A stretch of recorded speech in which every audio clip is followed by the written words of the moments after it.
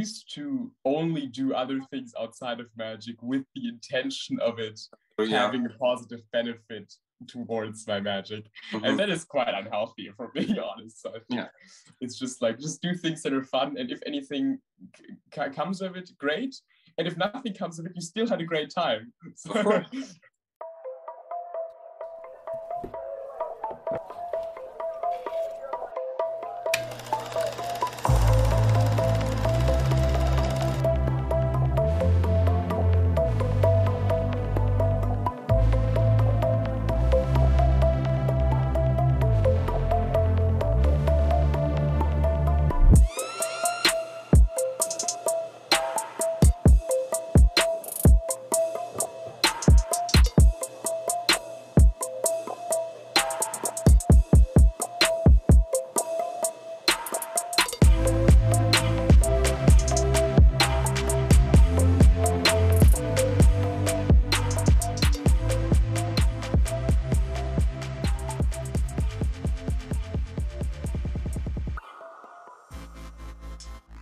So, Moritz Mueller from Germany. Is that correct? thank you very much for having me. Oh, my greatest pleasure. You know, we've been chatting for a little bit on Instagram, no? Yeah, exactly.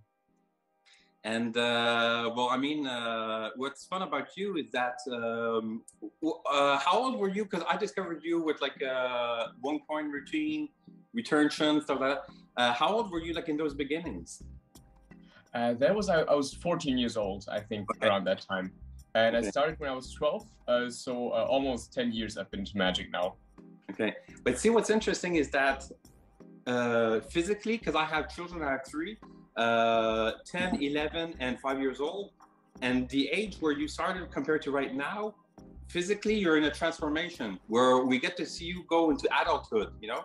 So you're not growing like this anymore, you're growing lengthwise now, you know? Definitely. Yeah, and it's cool. I mean, you're turning out to be like a young gentleman. You always present yourself very, oh, no, I'm fine, I'm fine. Well, I mean, just in the few conversations that we've had, I mean, you're interested in philosophy, you're studying in that. Psychology is what I'm studying. Yeah, my brother is actually into philosophy, which is also quite fascinating. Exactly, yeah. Well, there's a little bit of philosophy in psychology, a little bit. But I mean, just dwelling in that at like a young age is something that it's not common, I would say, you know? The magic part of it, did that come by influence of family by any chance? Yeah, it did actually. So my dad does magic, and that was actually the first time. So magic was always kind of around. Like I would go to shows where my dad would do something, and I was just like never really interested in it, which I'm sure you can relate to with your own children. It's like, oh, it's just what dad does, right? It's like you don't really. It's just foolish. Exactly, and then it was my 12th birthday. Actually, I had a couple of friends over. And then some of them asked if my dad would show them something. And I thought, well, why do they want to see my dad do something? So he did some stuff with them, and my friends were all just like completely flabbergasted and so amazed. And in that moment, I sort of viewed it through the eyes of someone else for the first time. Right, and then I really found it interesting. I asked my dad for some resources, which obviously that was a great advantage, especially in the beginning. You know, there's a big difference between Googling how to do card trick and having someone hand you card college and go here. You know. Was he more like a versatile magician, or more like leaning towards cards or coins? Because I discovered you with coins, but then over discussions we realized you like cards as well. So what process, when you started with coins, was he more a coin manipulator? No, my dad does mostly like comedy stage stuff, and I was always just like more interested in the close-up magic like of it all. In class, maybe? Yeah, exactly. And the interesting part is like the reason I fell in love with coin magic was the first time I learned a French drop, right? Because it's so the mechanics of it are so simple, right? But I was just like so fascinated. I was just like watching myself in the mirror and seeing how little details can make such a big difference, right? Like just where you look and how you shift your body weight and the timing of it all. And then not even talking about motivation, right? Which is obviously one of the most important aspects, like reaching for something, having a reason to do the transfer. And that was just incredibly fascinating to me, because coin magic is at its base very, very simplistic, both in terms of effects and in terms of method. Right? Yes. If you're restricted by like gimmick lists, which I was in the beginning, just like out of sense of aesthetic, there's really, well, you hide it somewhere. Yeah. That's basically that's the method. Of course, there's like more intricate sort of construction aspects at play, like one-ahead principles or having an extra coin or something like that. But at its essence, it is so simple, meaning that the smallest details can make such a huge difference, which I think makes it an excellent sort of playground to first discover the principles of magic. I don't think it's a coincidence that coin magic is so often used as an example to explain like theoretical concepts.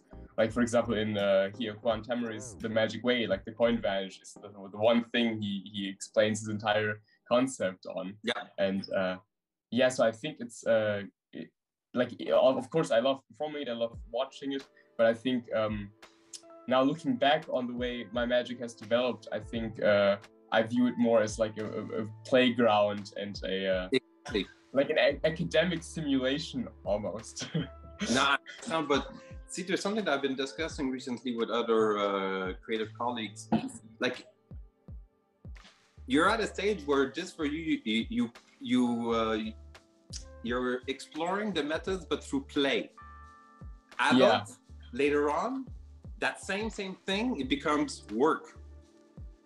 And I find that fragmentation, it leads people towards a very sterile environment, and it limits the growth. Because when you start working at something, you want to limit the mistakes, but mistakes are the core of where the new ideas start. So there's something in there that I wanted, me personally, with my professional background, I wanted to stop with that and find a way to go back to the play, you know? And like the way that you explained that, I find it's very nice, because like you said, there's so many elements. It's not just a coin falling in your hand, you know, like the French drop, or you can call it the German drop if you want. I'm okay with that. But like you say, it's the body language, it's the contact, it's the pattern. And it's like you say, a lot of people, I find that they fall in the loophole of focusing on the technical method of it rather than the justification of it. Because if you say, like you say, look, I'm going to do something, you're not setting up the mystery, you know? And that's so wonderful. Also, I just thought of the one of the most important aspects also for the false transfer, I think, is what Piet Hartling wrote in his book about the performing mode, right? There's like such a huge difference between saying watch or saying watch. Like, exactly. See? When does it start? Is such an interesting concept to play with. So yes, there's just like so much to explore, but I think that in general, magic always sort of has these like two sides to it. It has this like because it is not only an artistic endeavor, right? There is the engineering and the methodological part to it, which it's a beautiful little kind of thing. Absolutely, and I think that is so interesting, because sometimes you're just like in this completely like ecstatic state where you make so many connections and, oh, wouldn't it be great? Wouldn't it be amazing if this happened? Would it be amazing if this happened? But all of that, I think, can only really flourish when you then also have the phase where you say, okay, this is the idea, and now you really neurotically get to work and just like try to work out the method of it all. Actually, I read a fascinating article, also like getting some like psychology. No, that it has to go everywhere. That's the goal of this thing. That's perfect. Oh, because it was interesting. It was because the correlation between like neuroticism, meaning like negative affect, and creativity is difficult to examine. Because measuring creativity, as you can imagine, is difficult, right? Yes. Because in psychological ways of measuring these traits, it always has to be very precise, and there has to be like a predetermined way to measure everything. And as you can imagine, with creativity, it's difficult. That's but exactly it was the whole interesting. Yeah. Go ahead. I'm sorry, I didn't want to interrupt. Because some tests for creativity, they measure creativity by amounts of ideas, so amounts of connections you can make in a given amount of time. And there's there's a different way of measuring creativity, which is like the originality of ideas. So you have people generate ideas, and then you just watch which ones are rare. There are common ones, and then there are rarer ones. And it was actually interesting because it was different. The neuroticism has a different correlation with both of these types of measuring it. So if you're very low in neuroticism, you're very happy, in a good mood, then you make very many connections, but not super original. Okay. And when you're in more of like a neurotic mindset, then it is you don't generate as many connections and as many ideas, but you are far more likely to go very deep into one different aspect, to be very detail oriented, and that leads you there's a tendency for those ideas to be more original than the others. So I think it's always this give and take. You have to have the moment where you make you're so ecstatic and you make all these connections, but then I think it's important to really just give it a long, hard look, be very critical with it. And those two, I think, have to sort of balance each other out for the product to be worthwhile. The way that perspective that you're looking at that duality, it kind of resonates in a certain expression where they say that struggling artists succeed. Because you know what I mean? Within that struggle, they kind of find a way to take that negative situation and transform it in another way to express it, exteriorize it. And more often than not, it comes from a personal place, like you're saying. So the originality maybe stems from there, versus when you're getting, you're on a high, like you're saying. And those connections are maybe a little bit more on the first level, just on surface. But like you say, when you take a hard, long look at something, things become more critical. And then there's a potential for maybe things to be more refined as they go along, and very self-analytic. Definitely. And there's always obviously everyone has to find the balance for themselves, but I think it's so interesting. There are certain authors and creators within the magic community where you can tell there is very little, this sounds harsh, I don't mean it that way at all, but there's very little actual original new connections happening, but it's just a ruthless optimization kind of thing, right? They just look at something and they just tweak it and they make it more efficient and they make it better, and they and that obviously has its place. I do agree. And obviously also what if I connect this with this? It all has its place, but within the grand scheme of the community. But for any given individual, there's always the balance you have to try. And speaking of duality within magic, I also think one thing that fascinates me a lot is that there's the introvert aspect of it and the extroverted aspect of it. Yeah. It's there's the sitting alone in your room and just practicing and shuffling, which is which lends itself very much to people who are very sort of obsessive in nature and very totally nerdy. But then it also has this extroverted showmanship aspect, which is also so funny, and people are on such different ends of that spectrum as well, right? There are those people who it's only about the show, and all at home you have to do practicing is they're only able to tolerate it by motivating themselves with the showmanship aspects of it. Yeah. And then there's the people who are, for them it's only about this, and then whenever they actually step in front of an audience, it's only the confirmation that what they worked out is correct. It's like hitting enter on the calculator. On the keyboard. It's not an actual worthwhile experience in and of itself. It's just oh yeah, correct. This is and this is fooling. Cool. That's what I was finding. Do you know of the term jazz magic? Yeah, of course. Okay, well, see, I tend to want to go towards that, where there's is I kind of see it like writing music or learning music, because you know that once that you have the core methods, you know the notes, and you rearrange those notes randomly as you go along, like when you're jamming with someone. So I like the fun of the unpredictable nature of, I want an accident to happen, because then it'll give me the challenge of trying rapidly to put the right equation for that puzzle on the spot. You know, I like that.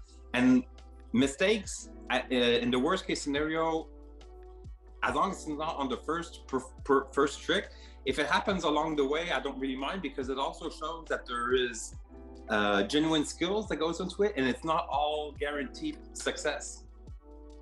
And I find also, like, if you miss one trick, then often if you go and you take out another one, they start rooting for you a little bit. You know, so then it brings a high. So even although that kind of like flow, I find it could be interesting in a certain way, like more organic, you know? Definitely. This reminds me a little bit of something that Daniel Mortiz talked about this in a lecture. Yes, he's very much like that. Where he said that he had a show and he had Tamaris, you know, watch the show, and after he said, how did you like the show? And then Tamaris offered some criticism, and the criticism was, the problem is, the beginning of your show is very strong, the middle of your show is very strong, and the end of your show is very strong. and apparently at first Daniel was like, well, how is that an issue? But you know, there is some truth to that. At some point, you know, some sort of resignation can set in, where it's like, oh, of course it's going to be the card, where it's just like, there's no there's no tingle anymore. There's no fascination, because you just know whatever happens, it's going to be a success.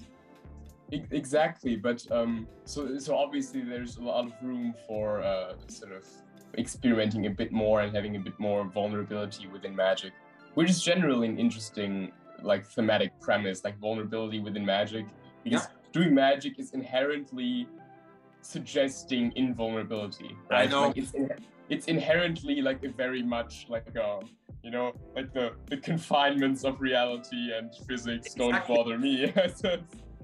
And I like the aspect that there is a challenge, like a psychic challenge, to make it completely connect 100%, but because of whatever's going on, you don't completely have that 100%. So there's an error, like something happens, you know? Like, example, you're doing a divination of a serial number and you missed one number out of all of them, you know? So it suggests that you did have a real contact, but you're just human after all. And so you do have mistakes slip in, you know? Exactly. Isn't that in, I forget if it's in Magic and Showmanship or in Maximum Entertainment. But in one of those books, there was the example of like a divination of a picture. And it said that it's better if it's like, especially when you like, so the audience has like a picture and you draw it.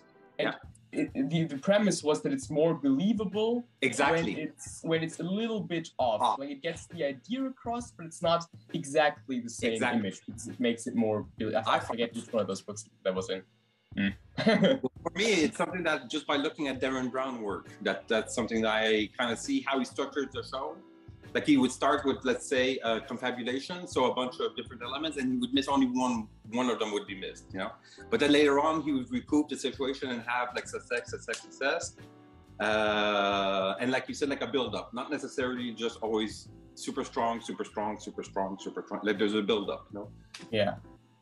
And sometimes I find this very funny that sometimes it doesn't even need to be like, it doesn't even really need to fail. Like, even just like getting the idea across that it could have failed very quickly. Exactly. Just like the old like thing of like Vernon turning the cards, right? You don't you turn it like dramatically, but like even just like when three of, you know, just like a little moment of like, right, and then it's still okay. This isn't. It's a mini, but. I know. But it's so funny, right? Just like these little, like a little implication of something could have gone wrong. Wouldn't it have been cool if this would have been right? And then you show it. Like, so the whole premise of this, the show is called The Process. And from my research, I realized that there seems to be a structure to actually developing an idea. And the goal of this is, well, there's a couple of objectives I wanted to attain with this. One would be to leave a tool behind, like online, whatever, so that people can look at this and realize that there's a commonality among creators to how they go about their ideas, you know, not necessarily by revealing their methods per se, but perspective on developing ideas.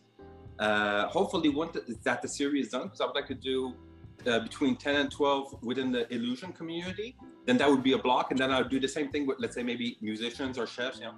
And I chose the illusion part first because my background is in research and development, marketing and advertising, which is for me as another form of illusion in a certain sense, you know, because you're selling the idea of something and they have the experience when they're unpacking the object. And I'll give you an example. I was working for a perfume company, and a lot of the energy and the budget went into the packaging so that the experience of the woman opening it, the sounds of like the material coming apart, the velvet, when they open it up, the first smells they get.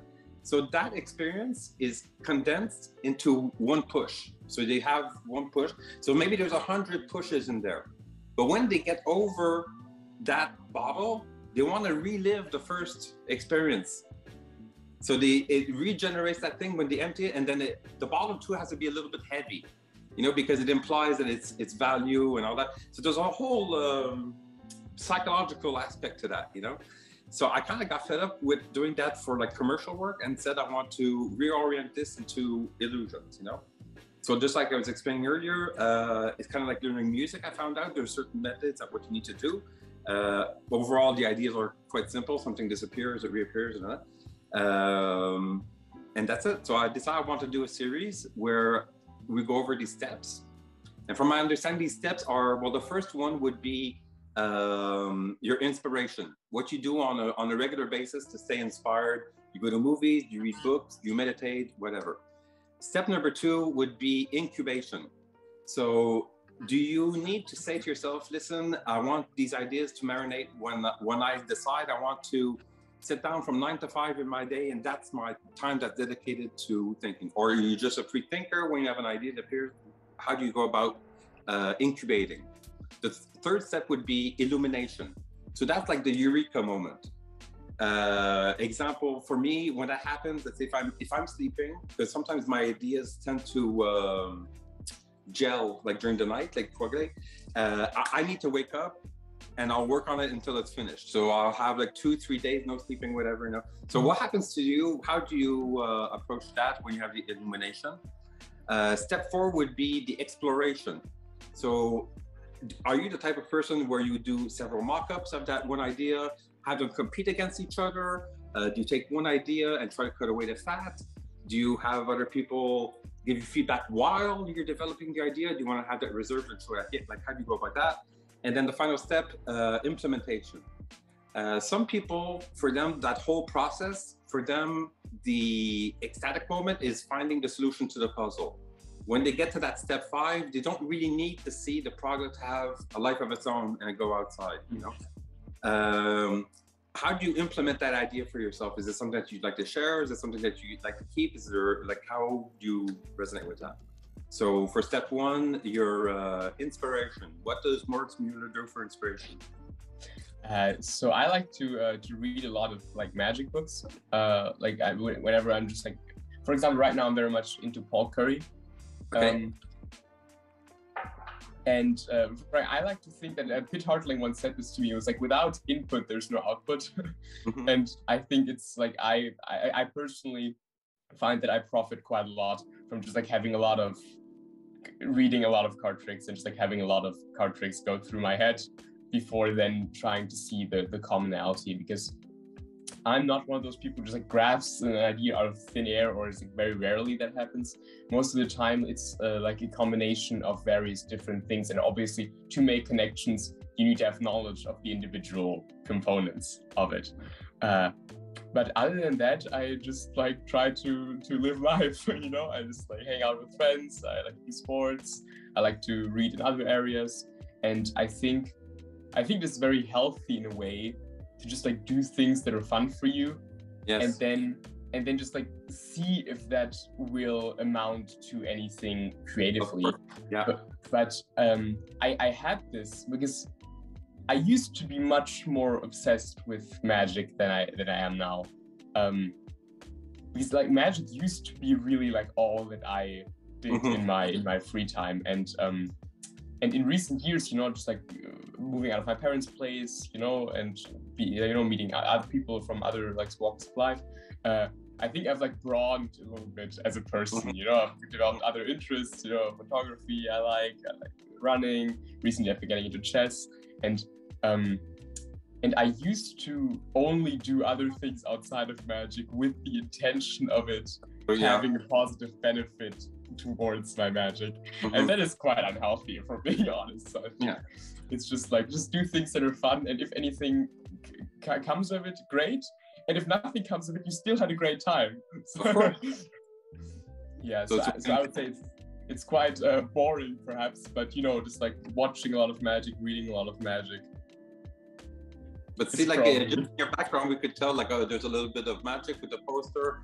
You're into sport, like this I know. There's books you read. You have a martial thing, so you must be into music as well. So I think just overall, even with you're saying your family background and stuff, maybe it was a fertile ground for you to grow just as a naturally creative and explorative kind of nature. Definitely, just like I think Einstein once said this, like there's two ways to live your life, like as if nothing is a miracle and as if everything is a miracle. And I definitely lean towards the latter. It's like I'm just like constantly fascinated by things. I just want to and you're part of a generation, like when you came into existence, the timeline is like you're experiencing something that many other generations like couldn't anticipate at all, and it's quite drastic because it's affecting already, but it's going to have a way bigger impact, I think, that the social connections, it's right now because of the COVID and all the situation, people are more isolated and they tend to have more connections virtually. I was explaining to like my child, it'd be fun for them to still know what a nightclub is, where you go out and all you have to do is maybe have a couple of drinks just to like make yourself more social, and you enjoy music and you talk to people more in proximity because it's too loud. Like there's a whole experience there. So I'm wondering how is that going to have an impact like for people of your generation? It's so fascinating because the pandemic obviously changed so much about the way that especially like just like university students live their life, because before it was really like what you're describing is like how it worked. You would go to a lecture or something, and then afterwards everyone would be standing in front of the classroom and be like, what now? And then one guy would be like, oh, let's go there, and it's like all very fluid, and it's all very unplanned. And that was, I think, a part of life that got very much lost in the pandemic, because any social interaction would now need to be conscious. It would need to be planned. Yes, which is obviously different, But yeah, I would say, I maybe this is like desperately trying to find a positive aspect in it.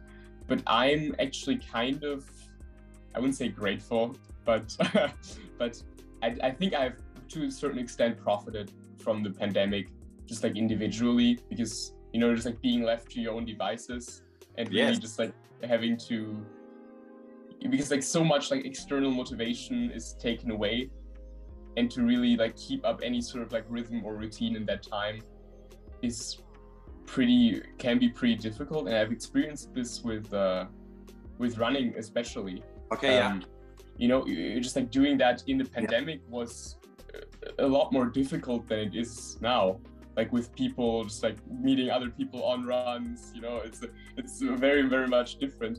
And I would say that, it's like so often it's like training. It's like you go through like a more challenging experience, and then as a result, the baseline feels easier. Yeah, no, totally. Yeah, I agree. Yeah.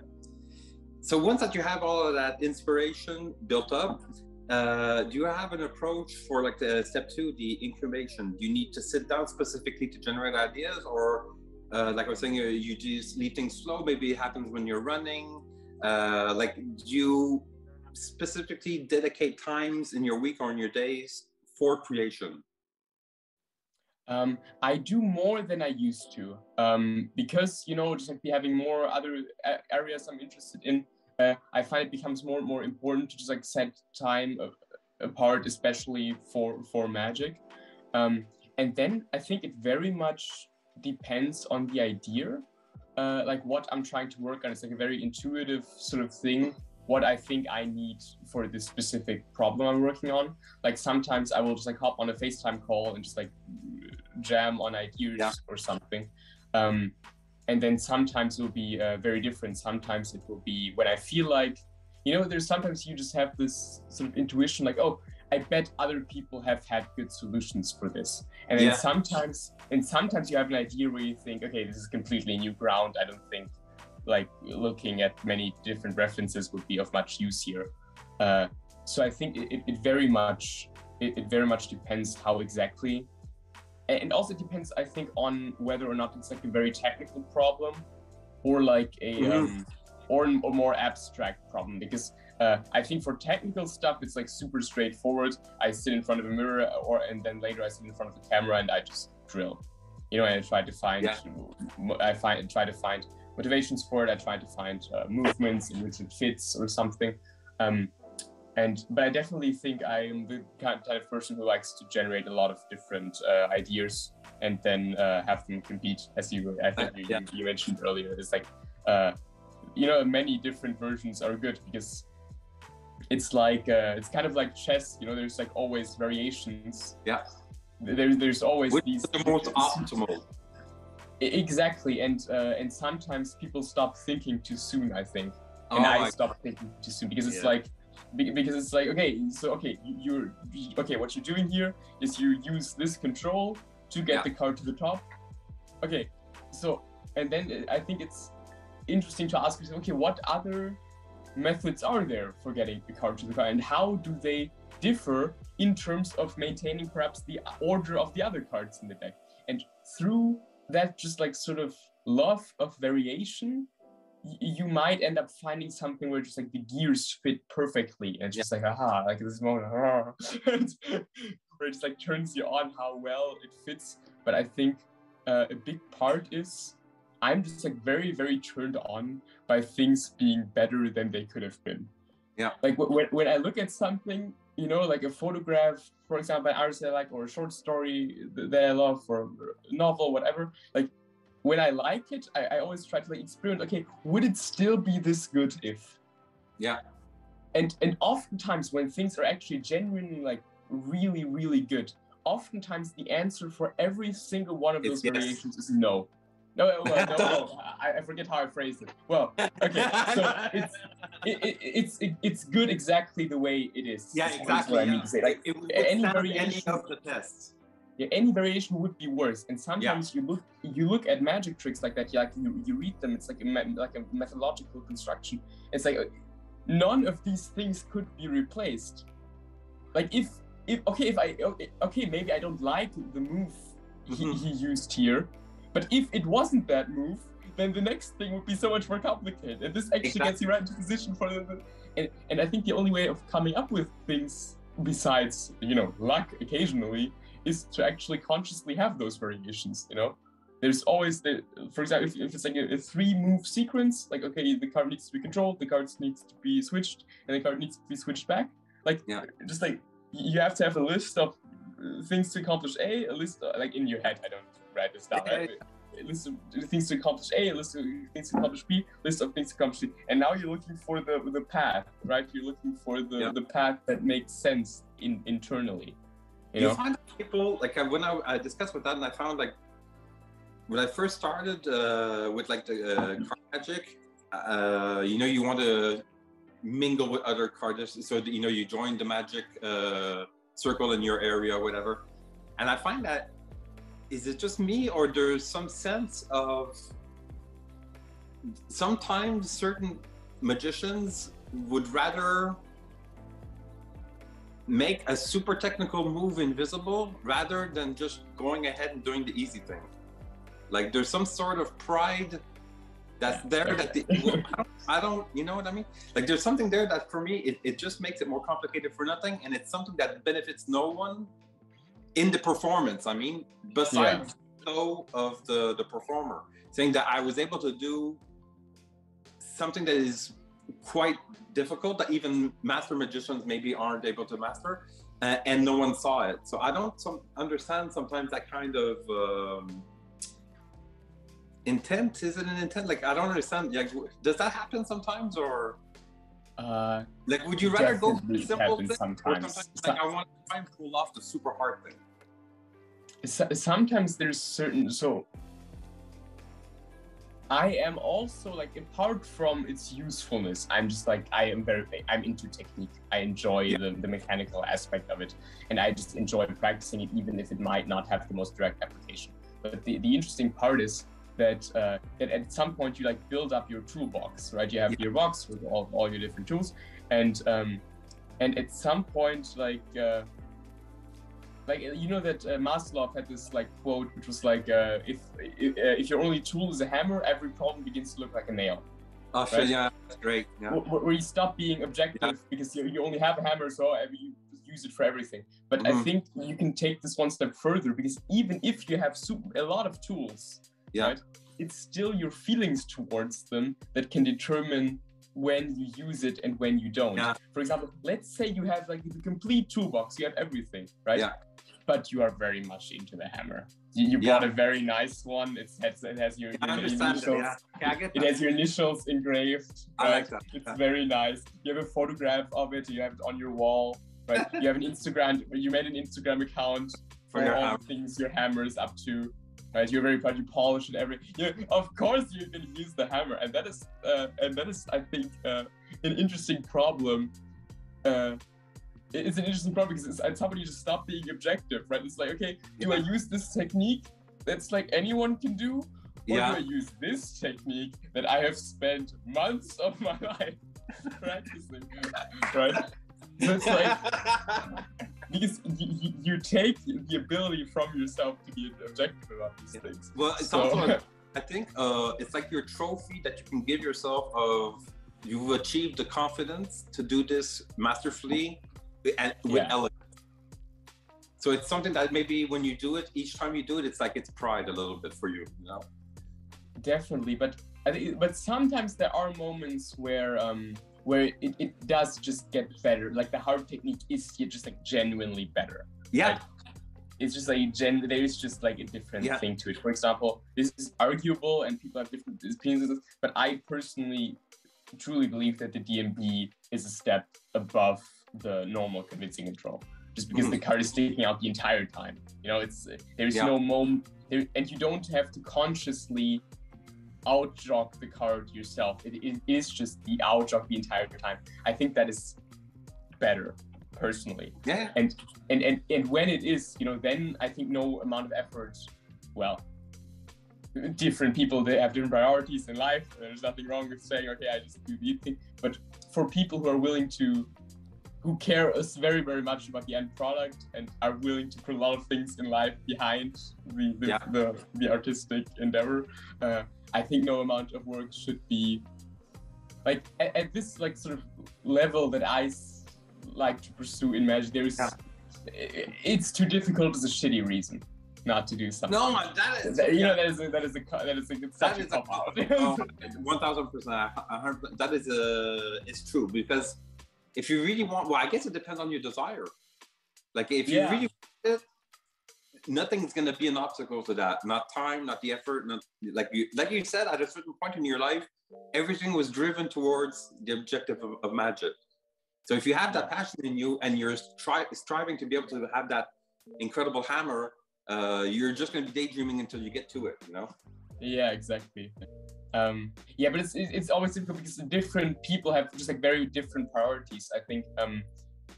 So for example, as like someone who wants to learn like 1 or 2 card tricks, like right for like performing for their friends at a bar, that is a very respectable like goal within magic. That also, besides like the completely obsessed putting everything behind just like the final result, getting it as good as it can get, that is also completely valid. And for those people, obviously difficulty is a valid concern, but it's like, I think you have to be very conscious how much energy you're willing to put into different aspects of your life.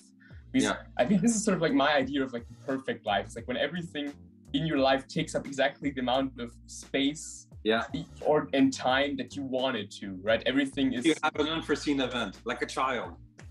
It's exactly the amount of time and energy you're willing to give it is exactly the amount of energy and time it takes up in your life. That's a beautiful world. Yeah. So for example, so maybe I have to like take that back a little bit, like not doing something because it's too hard is a shitty reason for someone like me who is but that has the opportunity. Like it has a very high standing, because there are chess players who would scoff at my unwillingness to learn all the opening theory lines to the 15th move. You know, there's people who would scoff at that and they would say, "Oh, that's a shitty reason." Right? But it all depends on priorities, right? We are talking about the thing that I'm very, very passionate about. Yeah. Like, see, I find that sometimes, in my case, if I start practicing something that's above my skill level, there's certain times, because depending on your physical traits, I'm not able to do it exactly the same way as the lesson implied. But then sometimes when I continue moving on it and I adapt it to my needs, it becomes something else, you know? Maybe not better or you know, maybe not worse, but it's another way of doing the same thing, you know? And I find that sometimes when you kind of not give up along the way because you're not technically achieving it, like over a certain amount of time, you realize that it's just not the way I'm able to do it. It'll drive you to maybe find another solution, you know? Yeah, definitely. Sometimes like restriction is creatively very helpful. You know, because it's oftentimes it can be very overwhelming. There's so many things. So I think that is honestly the reason so many people, aside from just like the ego of like, oh, I do everything sleight of hand only, no gimmicks. But I think that's a big reason people discard gimmicks, because it's too much to think about.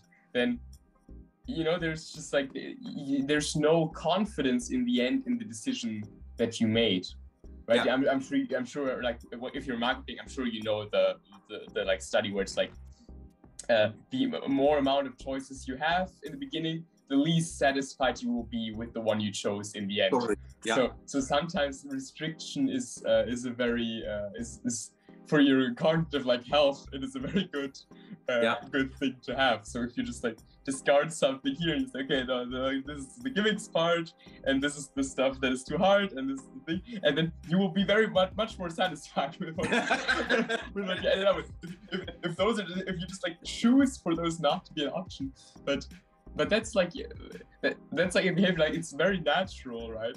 But sometimes it's like, you know, but this is again like the passion aspect of it, you know.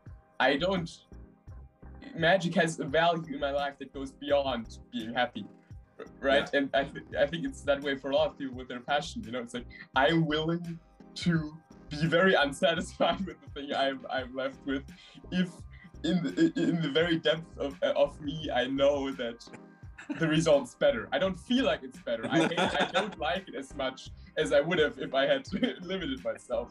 But you know. Totally. So let's say you incubate, you come up, step 3, eureka. How does that happen? You're on a bike ride? Is it more, do you meditate by any chance? Yeah. I have absolutely no idea. It's like sometimes it happens and sometimes it doesn't. And I have discovered no sort of, I've discovered no rules by which that happens or doesn't happen. But like, how do you know that when, like, let's say when the gears subconsciously match, like, because sometimes it happens in like sleeping or meditating or like you say, in a mindless activity like running, because you're kind of just like in a channel of vision, or bike riding. And sometimes those elements I find they tend to want to connect better than when you're just like on a task that requires attention. Now that you mention it, I think it helps when I've taken a break before. I don't often have good ideas just like out of nothing, like just like I think it's happened to me once where actually I had a good idea on a run. I think it's happened to me once, but but after the run, I think it was, so if you were just like practicing, you were working on the problem, and it was just like too much. You know, I have to get out of here. You put on running shoes. You go for a quick run. And then after, if I sit back down at the table, I look at it freshly. I think now that you mention it, that might be that might be sort of the general rule. And when you feel that it clicks like that, and you have the you feel that okay, you got that key that unlocks that, it's gonna make the idea work. You know, do you need to like dive into it and that consumes every minute until it? Yeah, I have to. It is very interesting to me. Like Gabi Pareras apparently once said that when I have like a really good idea, I sense so much potential. I go to sleep. What? No. And what happens after that? Which, well, and then he works on it the next day because, you know, apparently that was the thing. Yeah, it's same for me. Like, I think, so when I sense there's something there, it can be very, I would say I'm the diving head first. You just like, sometimes I jokingly say when people ask about like rainforest, I say I just throw obsessive behavior at it until it's finished. Exactly. Yeah, that's pretty much it. Yeah. And it finds like if you're in a relationship with like your partner, like I'm lucky my wife and the children, they understand that that's the nature of what I do. So there's no real timeline to when I have an idea, you know, and they recognize when I'm on something, like I'm completely consumed by that, you know, until it's done, you know. And sometimes it might mean not sleeping or whatever, you know. But I kind of enjoy that because it's like a heightened state a little bit, where I find that it kind of makes me feel like I kind of like channeled something, and I need to get it out fast before I forget a little element of it. Definitely, and I think I have. Do you keep a notebook? Do you like have? Do you feel into? A journal, How finished would you say are the ideas you write down? Is it more like really like just like a bullet journal where it's just like? The way that I would set it up is that sometimes, even I was talking about this with other interview people, it could be sometimes only a title, and that title is so evocative that it makes me want to build something around that, you know. So then I like those the best because I can kind of go through all the other pages, and like we were saying, that you have little bits and pieces, and I try to put them together with that, you know. So there's no one specific method. It's like the general concept that is the objective, and how I get to that is whatever it takes, kind of thing, you know.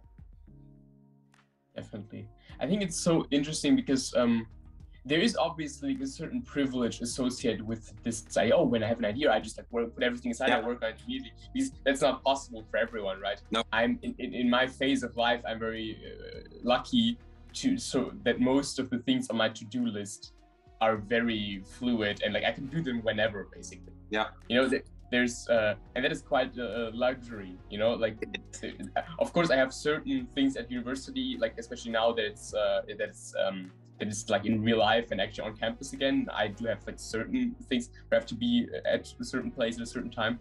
But especially during Corona, where the pandemic, when we did everything from home, it was like a video. Like the lecture was a video. You could look at it any time, and that was very very freeing, obviously, because think about it, like my entire day was completely fluid. You know, I wanted to go for a run, I wanted to do some magic, I wanted to do university stuff, have some like house chores, and but it's like, it's completely interchanged. There's no real structure. But I kind of like it like that because, again, like in my past life working for agencies versus now, they kind of, I won't say put a gun to your head to have ideas during the block of time that you're there, but being a creative person isn't a job. I would say it's more like a lifestyle because it's always in constant flux. It's always changing. It depends on your moods. It depends on everything, you know. So I find it's fun for me to like have multiple projects going at the same time, because certain of them, like, you know, they're not completely finished. So I kind of like tend that when I'm at a roadblock with one, I'll take a break with something, maybe a run or whatever, and then I want to go back to something else, you know. Yeah. Definitely, that's so interesting. I'm really curious to see how my relationship with magic and creativity is going to change as I grow older, because I don't want to be like a full-time magician. That is not the plan right now. You know, the plan is to become a psychotherapist or a psychologist in a different field at some point. And that is for sure going to change my relationship to it a lot, right? And I'm very curious to see how that will evolve, because I think it will go more towards the direction where I have a great idea and then I write it down and I say, okay, this is for later, you know, and because I have clients, I have family perhaps, or like something, it's like people demanding my attention, my time, deserving it. So yeah, this is going to be interesting to see. To anyone watching who's like thinking like, well, I can't just like completely you're gonna decide for my idea. It's like I'm very well aware of like the privileged like young university student perspective of this. But at the same time, we work for this kind of lifestyle, so it's not a given. You know, there's choices that lead you on this path, and it's not for everyone either, because you have to be able to deliver at the end of the day something. You can't just be a free thinker and not have something, you know, contribute to society and like money. Like there's a structure that at the end of the day, you have to be efficient and viable, you know? Yeah. So it's all nice to have things whenever you want, but at the end of the day, you still owe it to yourself and other people. Like you have responsibilities, whatever happens, you know? Definitely. Yeah. So I think like this probably the more like playful sort of creativity that's like completely removed from any like need for efficiency or productivity. That is, I think, great, and very oftentimes that's where the best ideas come from, I find too. But probably that is going to become less and less, because you know, if you have like a job and everything, family, wife perhaps, or whatever, like, you know, you can't, it's difficult to be like, okay, today I will just like work outside and probably nothing is going to come of the entire day today, you know? Yeah, you're still gonna have a backlog of things. I mean, yeah, definitely. You know what I mean? Like you're always gonna, and maybe at that point further on, well, first of all, your reputation goes up, so your prices aren't the same. You know, so the less time that you work, you're gonna have almost the same ratio of income, because just you know, like that happens. The quality of the ideas are gonna get better. The ones that were almost finished and were like maybe epic and that had something that was really contribute to the magic community, at that point, maybe those will be like ignited.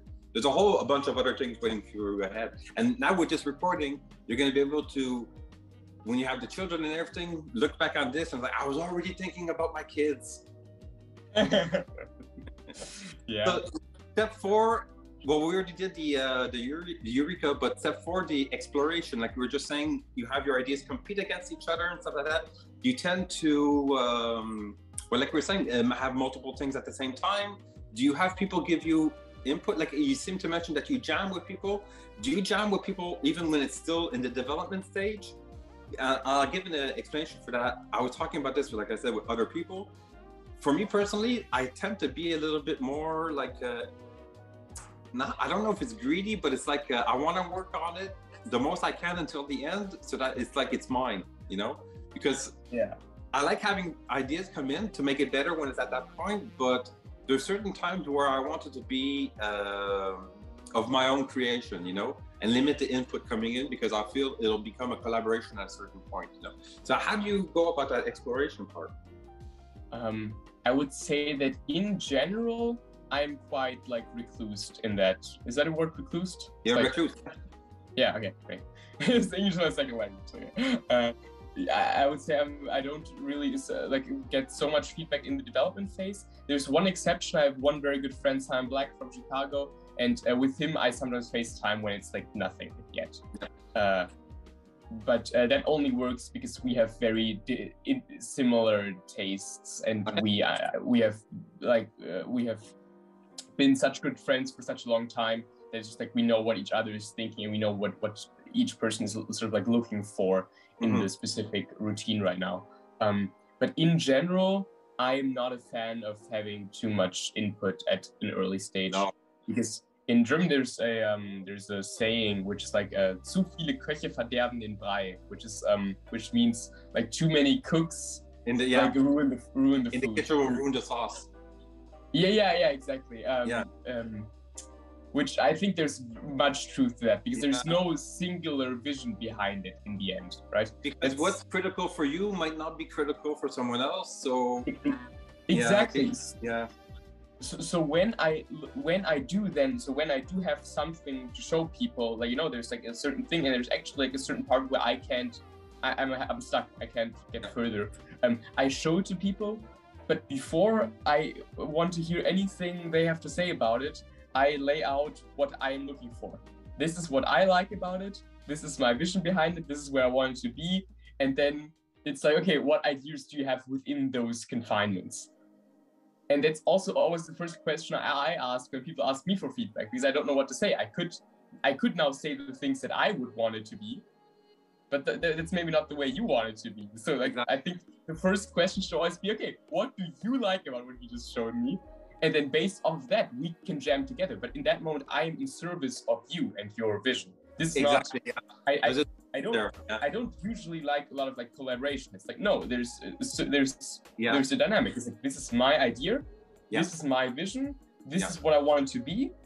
And then the other person can, within those confinements, offer like some objective comments or ideas, But then again, you have to have the confidence, like you're saying, you're able to do that with your friend from Chicago, because he knows how you're thinking and he wants to be constructive on your, it's gone again. 1 second. I was just getting, 1 second. Correct. I was just getting a bunch of messages. I just like put my phone on mute so it doesn't like, great, but I'm back.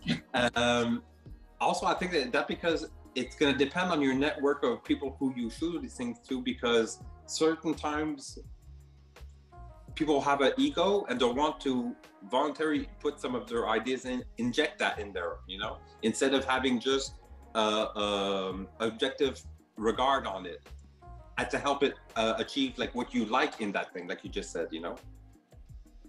And oftentimes, like I often think about this with like books that I love or movies that I love or anything that I love, really. Like oftentimes what I admire about it is the how do you say it? Like how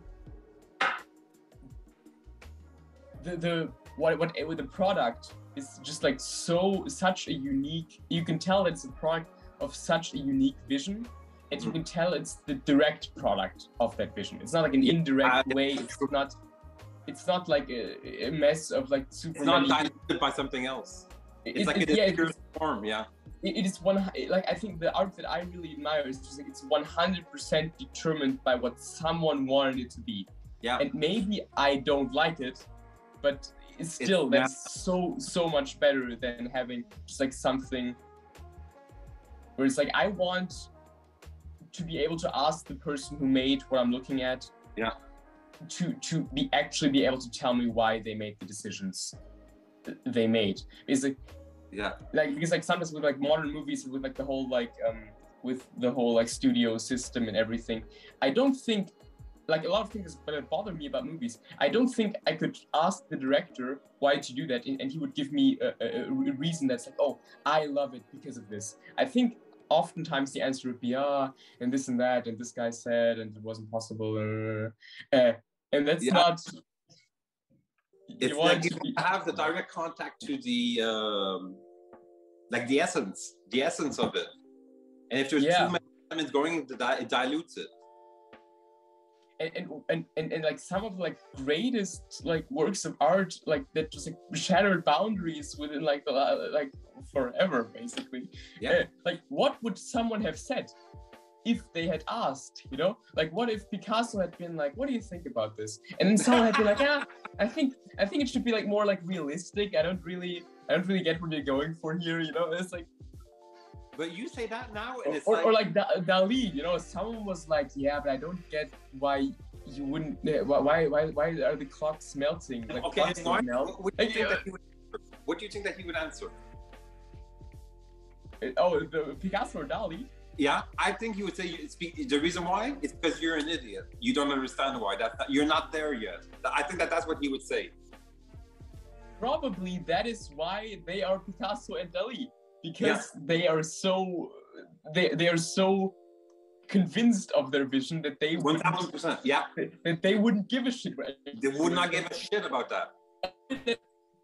And that conversation would have never happened because Dali would have never asked anyone. Exactly.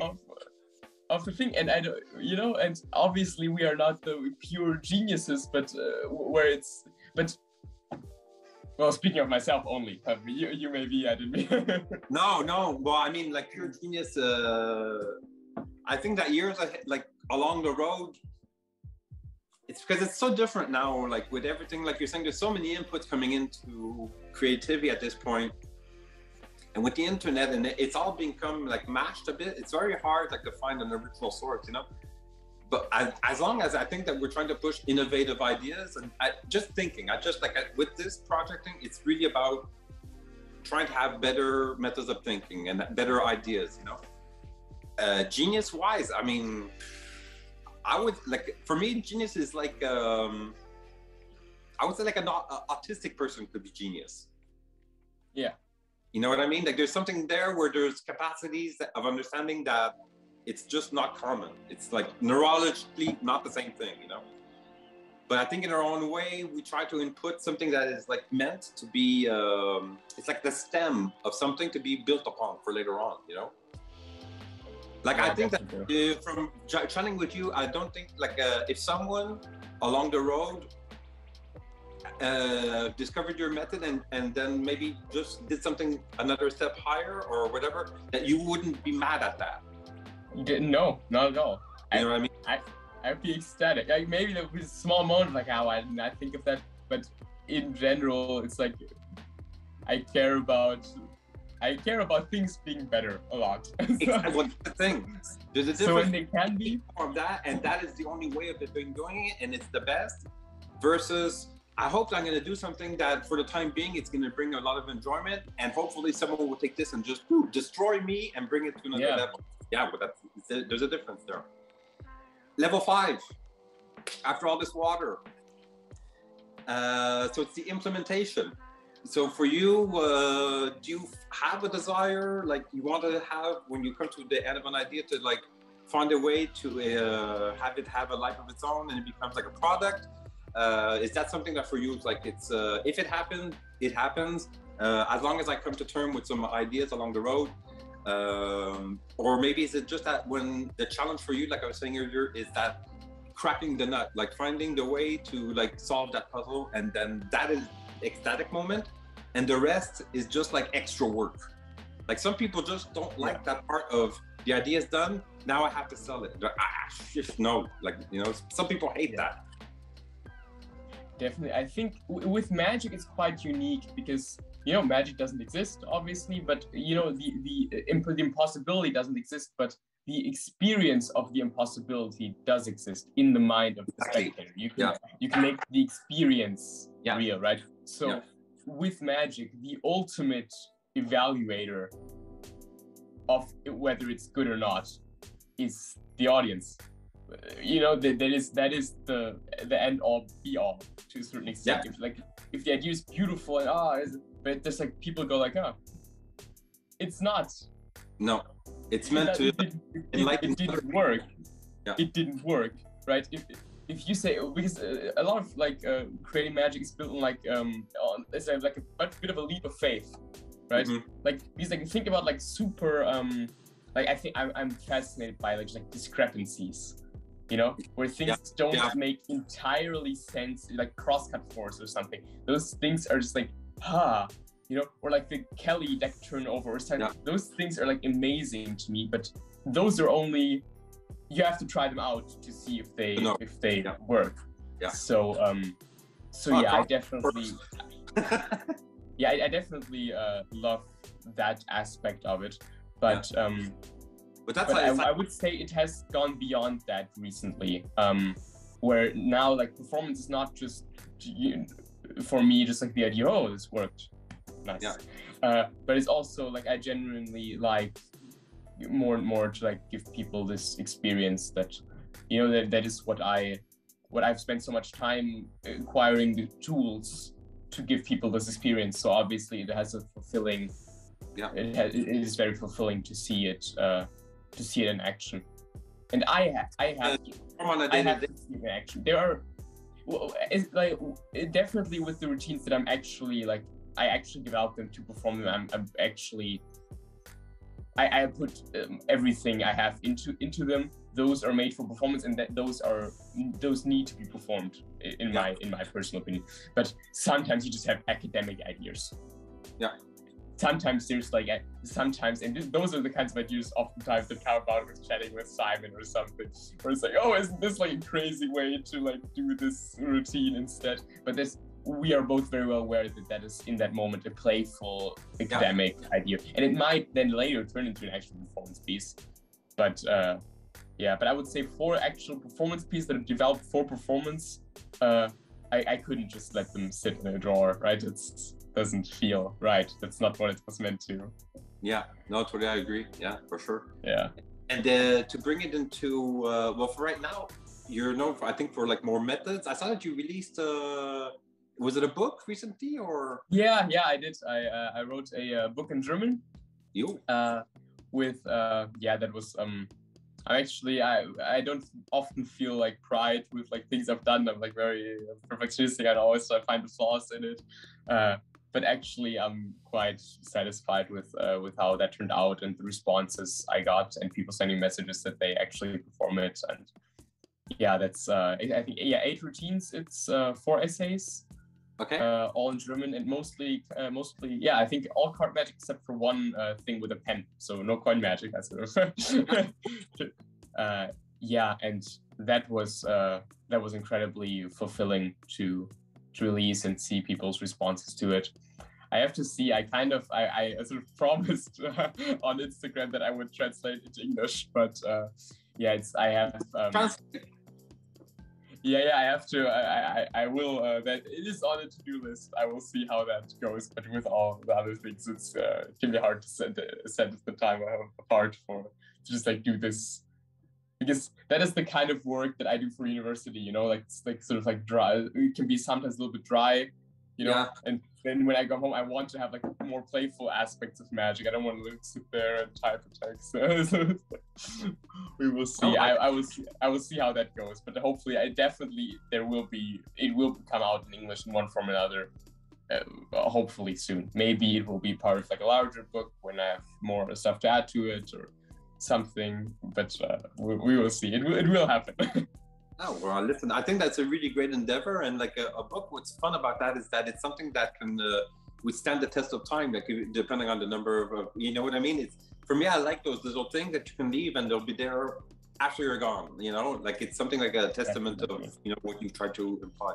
So for sure, like that's going to leave its trace and, you know, hopefully grow into something else, going into the future, I really hope that you'll continue this pursuit, this endeavor, and you know, for sure, it's something very inspiring to look at from a distance, and a great opportunity it's a privilege, like to finally chat with you. And it's the same personality of what we get in your photos, the smiling gentleman, you know, very enlightened beyond your years, and it was really super fun chatting with you. I hope that the whole thing for you was enjoyable as well. Absolutely, likewise. Thank you. I find it very rewarding. Sometimes you know, in conversation, like you verbalize things that you hadn't verbalized before, and it's like it actually helps you to understand it. It helps you to understand it better, right? It's been an absolute pleasure chatting with you, man. Thank you very much for even thinking of me for this project. It's quite an honor. Well, I wanted to have an objective, like, you know, there's certain categories, let's say mentalism, coins, card, but I wanted to have some people like more in the younger category. And, you know, you were perfect and also generous enough to accept the invitation, because it's not as if, like I had already something filmed and you know where I'm going with this. Like, so there's an element of trust that I really appreciate, because I'm going to have to package it in a way that's going to represent you well, you know? So you'll be seeing some stuff, you know, and, you know, hopefully I'll get your okay and we'll put this all online for other people to discover. Yeah. Of course, yeah, I would love that. That's why I'm doing this, for you to put it online. That would be kind of a dick move, right? If you did it all and then you're like, No, let's not upload that. No, it's all good. So on this, thank you for everything, Mr. Moritz, and we'll hopefully keep in touch. You're a great gentleman, and thank you so much for your... Excellent. Thank you very much. Until then.